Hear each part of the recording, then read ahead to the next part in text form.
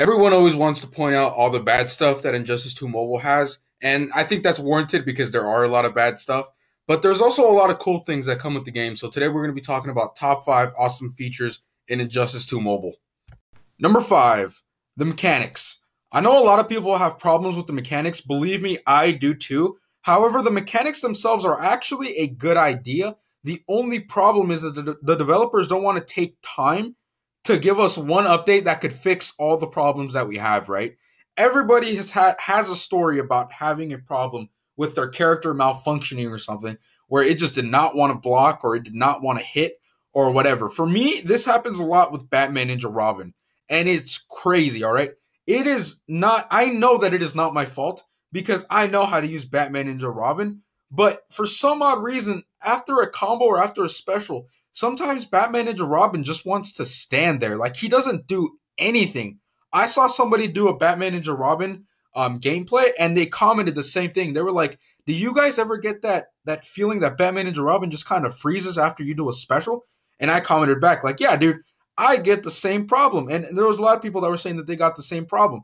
And I think that's something that they should really fix because that's a critical. If you do not block, you are screwed. Okay? So how are you going to give us a character that doesn't let us block after a special? That doesn't make any sense. But if they just took the time to fix this, the mechanics are actually a great idea. I have never seen mechanics like these until Injustice 2 Mobile came out, and I love them. They're more fast-paced than Injustice 1, which is what I was asking for. It's a little bit more strategical. Even though it's unfair that the AI can, underhit you and break your block, I still think it's a pretty cool mechanic in the game. Maybe if they took that out, it would be a little bit more balanced. I'm not too sure. But with the way that it is, I'm actually enjoying this. If they could find a way to make certain hits kind of, how would I say this, like kind of collab, where, you could jump up, you could jump down, you could do the underswipe, and you can hit right. Like, if they managed to smooth that animation out and make those moves go by a little bit quicker, and make it feel like an actual fighting game, I think that would be super cool. And this game is taking the correct step in that direction, but we just need that one update. That one update, that one godly update that would fix everything, okay? And I understand that a lot of people are going to hate what I'm saying right now because you guys are like, oh, that's not fair. The mechanics are unfair, whatever. I agree, okay? I agree that they're unfair. I'm just saying that the gameplay in itself, the mechanics in itself is actually a good idea. We just need the developers to kind of polish it out just a little bit. Just a little bit. And I think it would be awesome. Number 4, artifacts. I was not a huge fan of this when it first came out. However, over the last couple of weeks, it's really been growing on me. The fact that I could take any artifact and add it to any character and give them certain buffs, I think that's pretty cool. And the little extra buff that you get for adding them to the same type of character, the same class character, and it gives you an extra buff, I think that's a pretty cool idea too. I really love the Might one that gives you more basic attack hits. I love adding that to King Aquaman, and I love adding that to Cyborg. I have a lot of fun with that. I never thought that they would add something like this that could give you even more basic attack hits, but because of the artifacts, we can do stuff like this now. We can add extra buffs that we never thought we could add on these characters. I think that's pretty cool. And with the T7 and T8 bosses that are out now, we need these. They're super OP. They have 100 million plus health, right? These artifacts are really going to help us out. I also really like the, the Arcane one? I think it's called Arcane. Hold on. Yeah, the Arcane one. I love adding that to Silver Banshee to fight Dr. Fate. I think that's pretty cool. It makes it a lot easier. I don't have to worry too much about the old gear system, because with the old gear system, we also have to worry about not just leveling them up, but also refactoring them with the refactoring the gear talents with the Reforge tokens. But with these, with the artifacts, as long as you level them up, you're good. You're set to go. You don't have to worry about anything else. I think that's pretty cool. I wasn't a huge fan of them adding another currency to the game because we already have a lot of them. But I think in this instance, it really paid off, and I think this was a really good idea. Number 3, shard sharing. This is such a simple feature, but I love it because I have a lot of people, personally in my league, I have a lot of people that are brand new to the game. And the fact that I can give them shards that I don't need anymore, that is pretty cool. I wish they would bump it up to maybe 20 shards or 30 or 40 or 50 shards. That would be cool. I don't think any more than 50 they would ever do. So let's say 50. I wish they would bump it up to 50 shards. That way we could speed up the process a little bit. But the fact that I can give out shards that I don't need anymore to people who do need them, for people who are new at the game, who want to enjoy the game, I think that's pretty cool. A lot of us wanted to see that when the game first came out, but it also wouldn't have been as smart as it was when raids came out, just because when the game first came out, all of us didn't have a ton of shards to be given out. Most of us, like 99% of us, didn't have extra shards. But now when they added raids, obviously now you can get the shards. And now that we have a ton of shards, we can be giving them out. So I think that's a pretty cool system that they added to the shard sharing. It's noob friendly. I don't like to call people noobs, but yeah, that's kind of what a new player is. It's a noob. So it's noob friendly, and it makes the game a lot more fun for newcomers. So it gets an A+ in my books. Number 2, Champions Arena. I really love this game mode for 2 reasons. Number 1, you get a lot of gems. At max rank, you get 1,800 gems, okay?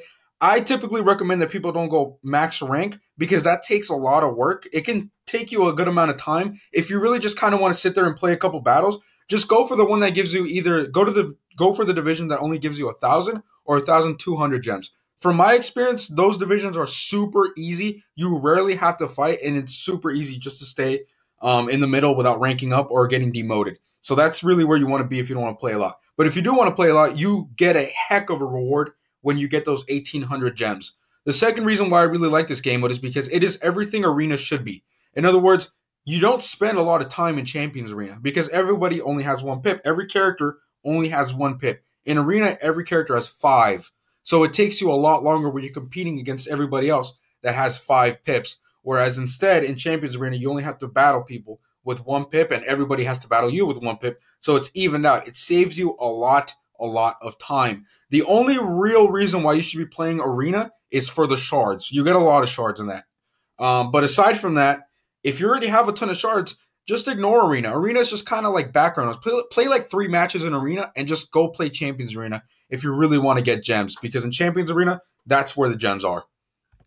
Number 1, raids. I think all of us saw this coming. Raids is so awesome. The fact that you can get level 60, level 50, level 40 gear is nuts, dude. If you would have told me this game mode existed and those rewards existed now, when I first started playing the game, I would not believe you, okay? Back in the day when the game first came out, leveling up gear took so long, okay? It was such an accomplishment to reach level 40 gears for your character. Never mind level 50 or level 60 gear. That was like impossible.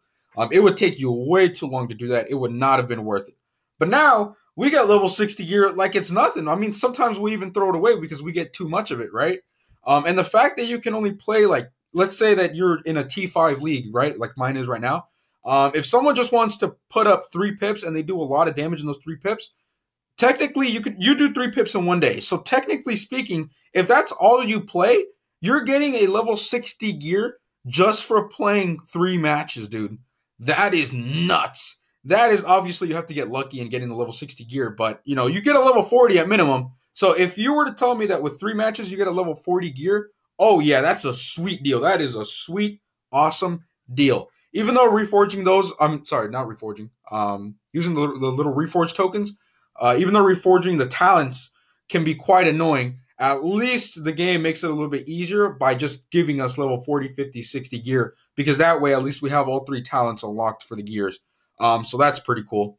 I also feel like raids in general is just a cool concept. The fact that we can go fight a boss that has millions of damage and we could see how we would work as a team and how much damage our own characters could do, I think that's just a lot of fun. I think when the game first came out, I really wanted them to add a game mode where it wasn't really a fighting mode. It was just like a training mode where the AI would be super nerfed and you were just worried about how much damage your characters can do so that you could then apply that to Arena. But Raids is a lot better because this actually gives you rewards, right? It's not training. This is an actual game mode where you fight and the AI is fighting back and then you get a ton of rewards if you win. So I think that is pretty cool. So again, the concept in itself is awesome. The fact that we're working as a team is awesome. The fact that our characters are doing loads of damage that we would have never even imagined them doing, I think that's pretty cool. So yeah, Raids comes in at number 1. It's a no-brainer. Easily the best game mode in the game. All right, guys, that was the video. Hope you guys enjoyed that. There are a lot of people out there that play the game right now, and there's a lot of people who just complain about the game. And I think it is warranted to some extent because I also wonder, why are you playing the game if you don't like it, right? I like the game. I will point out all the cool stuff, even though there's a lot of bad stuff in the game, and there probably is more bad stuff than there is good stuff. I like the basic overall feel of the game, the basic concept of the game. I enjoy it, so that's why I play it. Even though sometimes I do complain about it, I do like to point out all the good stuff that's in the game, kind of like how I just did right now with the top five. So yeah, I just wanted to say that if you guys aren't enjoying the game, there is really no reason to play it. All right, and I feel like that's the point where a lot of people are at right now, where they play it but they just complain about it. And I don't think that makes any sense. You obviously have to be liking something. You have to be liking something in order for you to keep coming back. And so, like I said, I just wanted to point that out.